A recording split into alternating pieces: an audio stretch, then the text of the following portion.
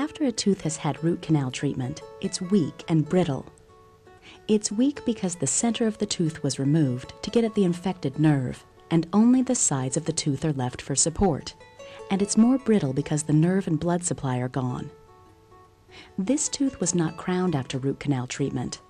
There's a tremendous amount of force on the edges of teeth when you bite together. As you can see here, some of the tooth broke away from the biting edge. After a tooth breaks, it's much more difficult to repair. A crown covers and protects a root canaled tooth and helps prevent it from breaking.